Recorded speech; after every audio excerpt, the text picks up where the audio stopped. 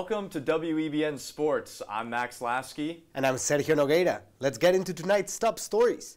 Tyson Bagent got his first win in as many starts for the Chicago Bears. Justin Fields was silent with a dislocated thumb, and most people wrote the Bears off. But the 23-year-old rookie did just enough to secure a 30-12 win versus Los Angeles Raiders. The D2 undrafted free agent completed 21 out of his 27 passes for 160 yards and a touchdown.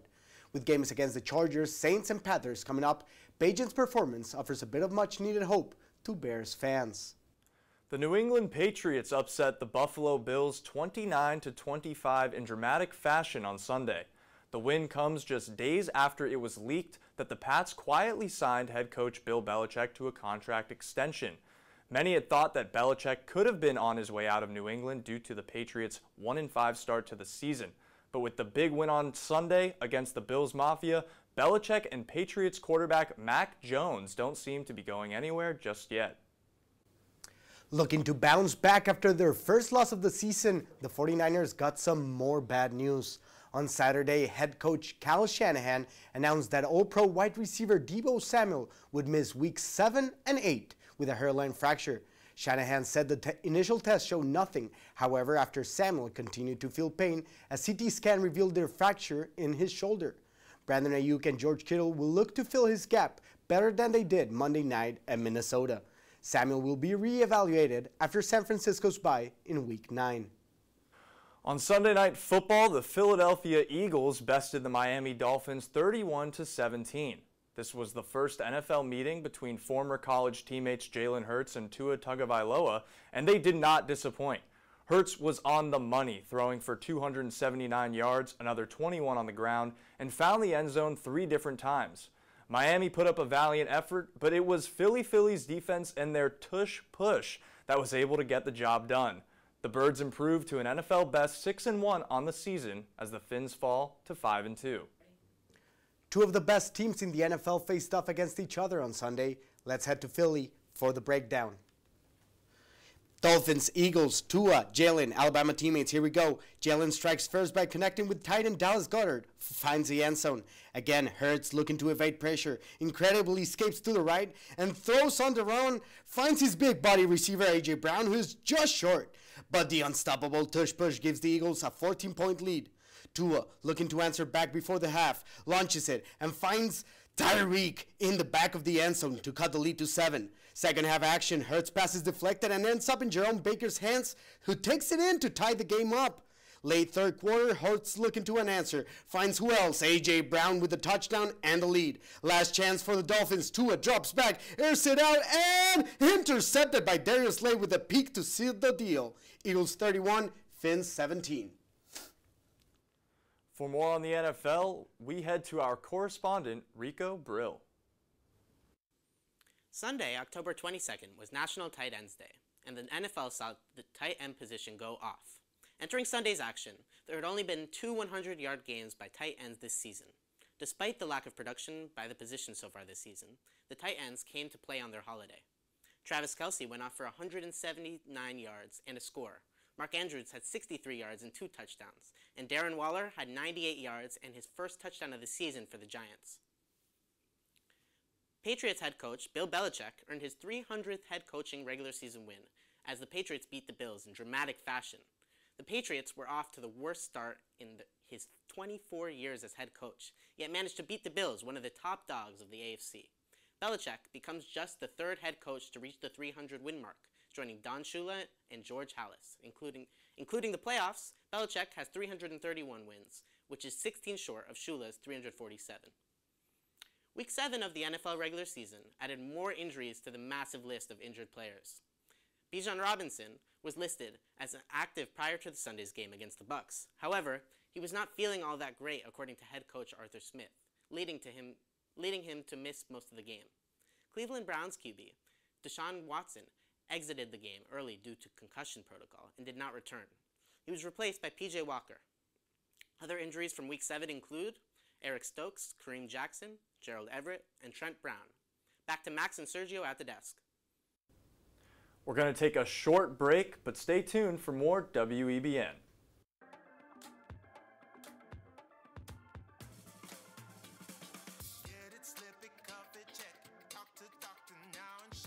Get it? Slip it, cuff it, check it. High blood pressure silently affects millions of Americans. Staying on top of your blood pressure is as simple as these 4 easy steps. Self-monitoring is power. Visit manageyourbp.org to learn more. Welcome back to WEBN Sports. The Boston Bruins are off to a red-hot start this season as they remain undefeated following their 3-1 victory over the Anaheim Ducks this past Sunday. 19-year-old Bruins upstart center Matt Poitras helped propel the Bruins past the Ducks after scoring his first 2 NHL goals of his young career. The Bruins drafted Poitras in the second round of the 2022 draft, but didn't sign him to an entry-level contract until May of this year. Poitras and the Bruins will look to continue their success as they head into a 4-game homestand this week. Arizona Coyotes' Travis Dermott became the first NHL player to defy the league's new rule that bans pride tape during warm-ups and games this season. The defenseman wrapped the top of his stick with the rainbow-colored tape used to support the LGBTQIA+ community. In June, the NHL announced that the teams were no longer allowed to wear specialty jerseys or gear. The unilateral ban followed a season in which several players refused to take part in warm-ups when their teams wore Pride Night jerseys. The league has yet to announce any punishment for Dermott's use of pride tape. Winnipeg Jets head coach Rick Bowness will be taking a leave of absence from his coaching duties. This comes after the news regarding Bowness's wife being in the hospital. This will be the first time since becoming head coach that Bowness will miss games for Winnipeg. Scott Arniel will be appointed as the team's interim coach, the team announced Sunday. In surprising fashion, Jake DuBois was a healthy scratch in the game against the Los Angeles Kings on Saturday night. DuBois was in skating at morning practice for which he was expected to start. But following the practice session, head coach Jim Montgomery revealed that the 27-year-old winger was late for a team meeting and as a consequence would not be on the ice in LA. Jake DuBois, who had played all 3 games for the Bruins this season, is in the final year of a 2-year contract with a $4 million salary cap hit. Both DuBois and the Bruins have expressed their mutual interest in reaching an agreement on an extension. We now go to Emily Champagne for more on the NHL. Boston Bruins rookie Matt Poitras has had a strong start to his rookie season. On Sunday's game versus the Anaheim Ducks, Poitras scored 2 more goals, now having 3 goals in 5 games. These 2 goals helped the Bruins secure their 5th straight win, as the Bruins beat the Ducks 3-1. The Bees now have a perfect record of 5-0. With a Morgan Geekie assist, Poitras' goal came in the 3rd quarter within 4 minutes of play. This game has sparked Poitras' promising young career, and we cannot wait to see more as the Bruins face the Blackhawks Tuesday night. Rookie sensation Connor Bedard scores in his first home game. In a heated match against the Golden Knights, Bedard's shot was able to sneak past Knights goaltender Adin Hill, making NHL history.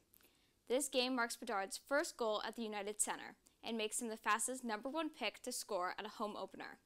Bedard scored only 1 minute and 30 seconds into the first period.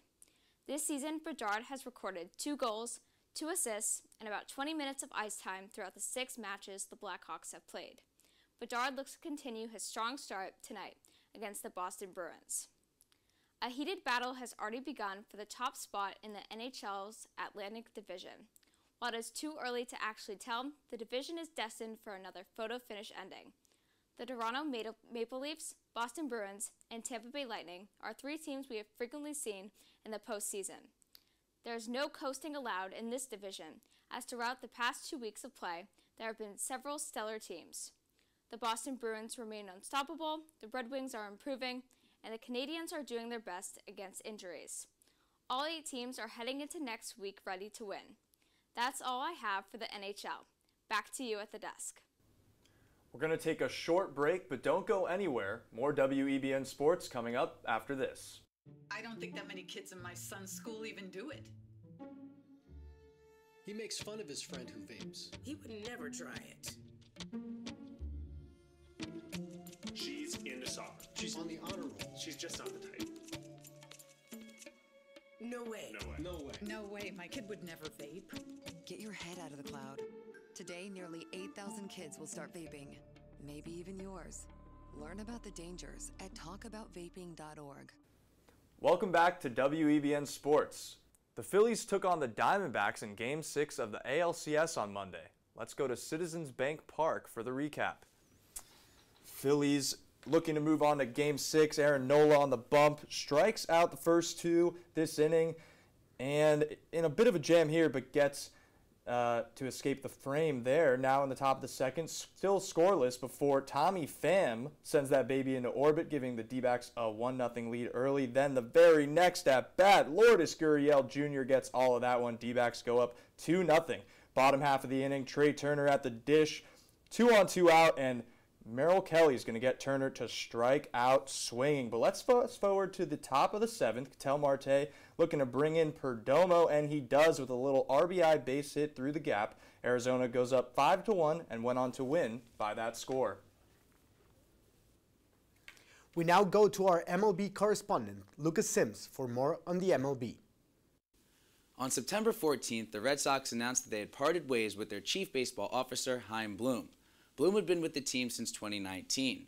Their search for his replacement is still ongoing, and according to league sources, the Red Sox are currently informing first-round candidates on whether or not they've advanced to the next round of the interview process. A top candidate at the moment is the Cubs' assistant general manager, Craig Breslow. The Texas Rangers are headed to the World Series for the first time since 2011. Their 11-4 Game 7 victory on the road against the Astros secured their third AL pennant in franchise history. Each team won every single game that they played on the road. Adolis Garcia played out of his mind as he drove in 15 runs, hit 5 home runs while posting a 1.293 OPS during the series. His 15 RBIs are the most ever in a postseason series. It should come as no surprise that Garcia was named the ALCS MVP. The Rangers will host Game 1 of the World Series, which starts on Friday. The NLCS is headed to a decisive Game 7 in Philadelphia. The series has been back and forth to this point, with Philly taking the first 2 games, Arizona taking the next 2, and each team splitting the last 2 games.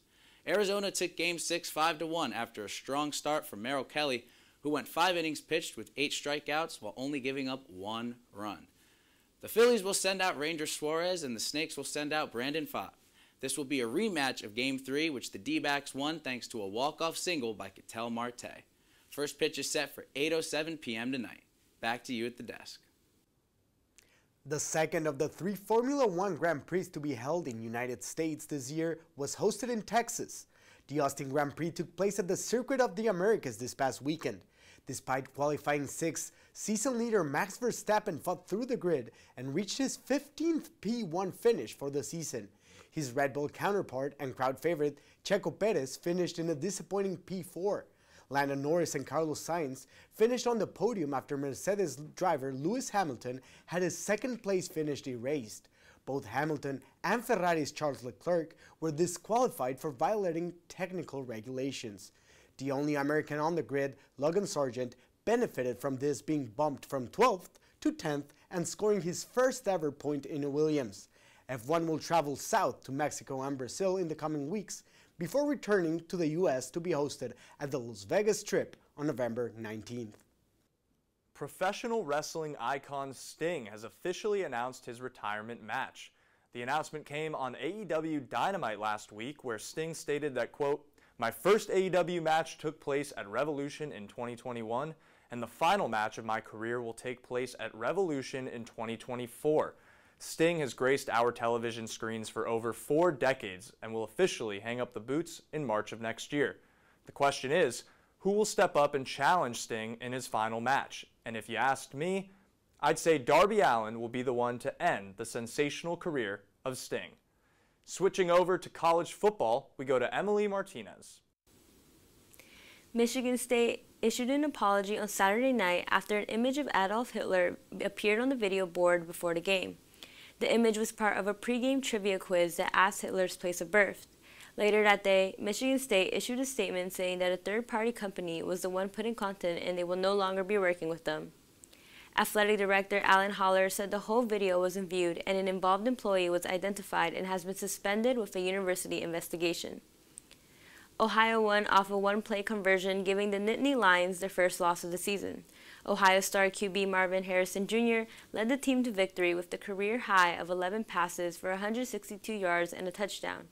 Ohio's defense held Penn State to 116 on third downs until Lions finally converted a third in the fourth quarter. The next game for the Buckeyes is against Wisconsin, and the Lions will play Indiana. Texas star quarterback Quinn Ewers suffered a shoulder injury in the third quarter against the Houston Longhorns. According to ESPN's Pete Damel, Ewers was diagnosed with an AC joint sprain on his throwing shoulder. There was no timeline on how long the sophomore QB will be out, but is expected to be a few weeks. Texas head coach Steve Sarkisian said Malik Murphy will step in as the starting QB on their next game against BYU. That's all I have for college football. Back to you at the desk. 17-year-old Mark Yu made his dream debut for FC Barcelona with 10 minutes left on the match. After only 23 seconds on the pitch and the game tied at 0, the young striker made a run and fearlessly finished on goal to give Barca the lead that secured the home victory. Nothing could have gone better for the newest first squad member that arrives from La Masia, the famous Barcelona's young player academy, which brought up players like Messi, Pedri, and most recently Lamine Yamal, and now Mark Yu. The Blaugranas remain third in La Liga, just 1 point behind rival Real Madrid, but they will have to focus in their midweek match as they host Shakhtar Donetsk on Wednesday in the Champions League. At the head of the Charles, Soren Kazik set a new course record in the champion single with a time of 16:57. Despite Saturday's rainy weather, Kazik, along with 14 others, set new records in events. The day's events included club singles, alumni crews, masters, and champion entries. As for the 2024 Olympics, Soren will race on the U.S. senior national team in a double with Ben Davidson. Thanks for watching WEBN Sports. I'm Max Lasky. And I'm Sergio Nogueira. Have a good night.